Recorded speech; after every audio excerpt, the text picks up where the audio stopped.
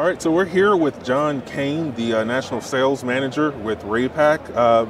You guys do heating and or pool heating. That's your main thing. Yes. A couple of questions that we might have that we have often from our pool owners. Like, why would you use a Copper-Nickel heater? What's one of the main reasons that you would use a Copper-Nickel heater? Well, the Copper-Nickel heat exchanger is a little bit tougher against corrosion and erosion that may come from the chemicals or debris that is in the pool water running through the heater. Yeah. So basically, if you have problems with high TDS, or if you have a pool that is out of whack chemistry-wise, a Copper-Nickel heat exchanger will be more resistant to that type of erosion or corrosion to the actual heat exchanger itself. And it makes the heater last a little bit longer. Okay. Where we see this a lot is up around the Great Lakes area. The water's a little bit harder up there, or in areas like in the desert where water is a little bit harder.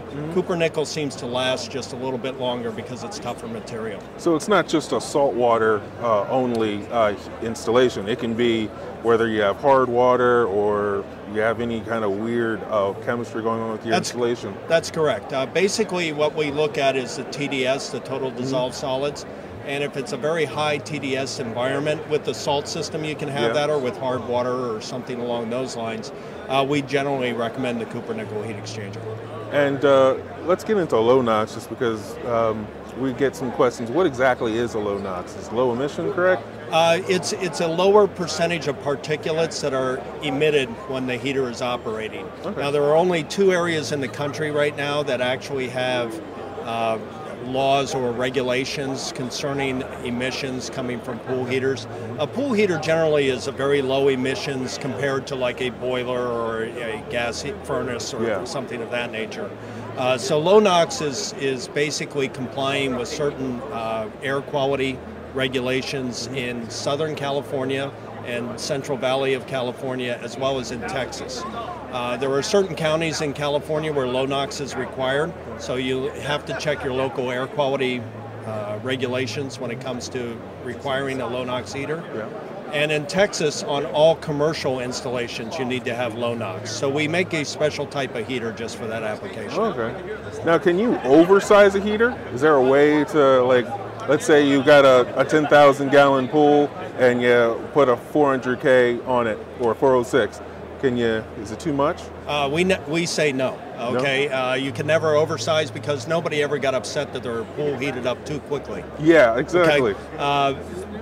Basically, we recommend that you slightly oversize the heater that you put on the pool, mainly because then as the heater ages and becomes less efficient, and especially if it's not maintained correctly, the pool is still getting heated up to the right temperatures in a less costly manner. Yeah, we always say we like to oversize it, just because the quicker it gets quicker it's going to shut off.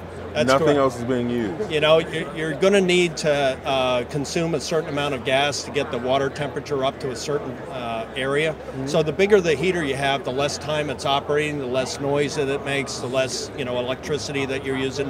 It's just more efficient to do that. And a question that we sometimes get: how do you know how to size a spa heater? Do you know? Is there a particular sizing range? Like if it's 500 gallons, you go with the 6 kilowatt, or you go with the 11 kilowatt or something like that? It's kind of hard to generalize, and we do have a sizing chart on our website that anybody can access. But what we like to do is take into account, is it in the sun all the time, or is it in shade? Is there a cover on the pool? Is it uncovered? What about wind? Wind always is a factor, especially if you're on coastal regions, because you constantly have wind, coming in from the water. Generally, we like to size the heater, like I said, slightly oversized to, a lot oversized is better. But, if we want to keep it right in that range, we like to slightly oversize it, mainly because of these other factors that are involved. If it's particularly windy on a certain day, that will cause your pool to heat or lose heat a lot faster. So generally, we like to size them a little bit larger, even on the small heaters, even with small pools or spas. No, this is something that all of our call takers want answered. at least on tape, because we get this question from a lot of call-ins, and that is, we're an online company. Is Raypak's warranty good when you buy from an online company such as InyoPools? Yes, and actually Inyo is one of the companies that we actually recommend people go to, mainly because you guys know pools and you know how to correctly size the heater, as well as tell the consumer, how to install the heater, how to operate it, how to maintain the heater going forward. We recommend buying from people that know how the instrument operates, and they can help you to install it correctly. So the warranty is in effect. There's no issues there. Did you hear that? As long as they're properly installed to our recommendations and they're maintained correctly. Where we have a lot of warranty claims is generally because of chemical damage to the heaters. And the chemistry of the pool is where typically we have the most issues with people that use our heaters. If you maintain the pool correctly, and Inyo does a great job of telling the customers how to maintain their pools, the heater will last a long time.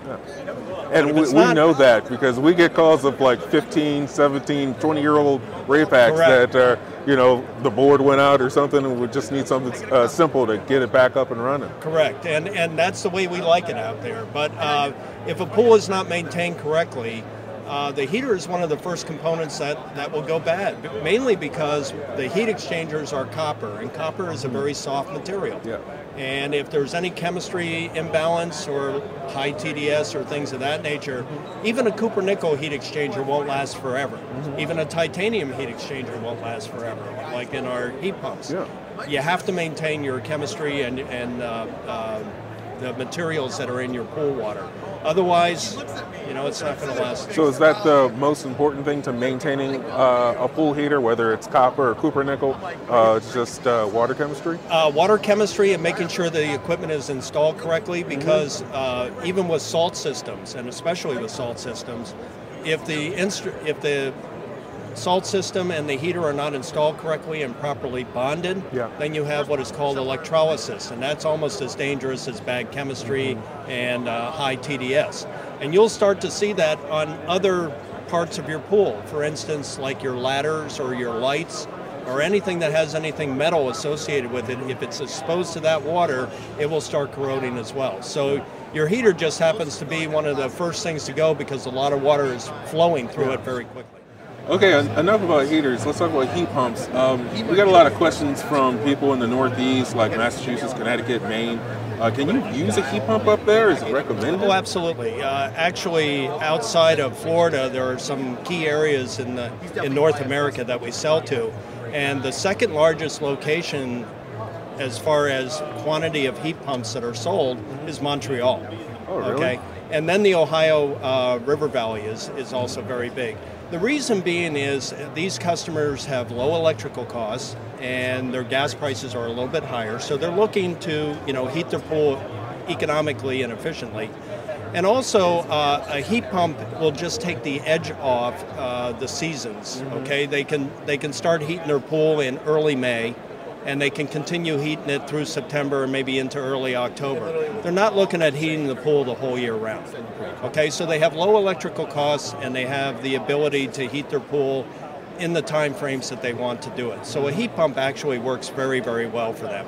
Our new platform of heat pump actually is larger sizing. They have higher BTU outputs. They're much more efficient. They're quieter than our previous platforms as well. So our heat pumps actually are a great value for areas that have lower electrical costs, especially with gas prices being what they are lately.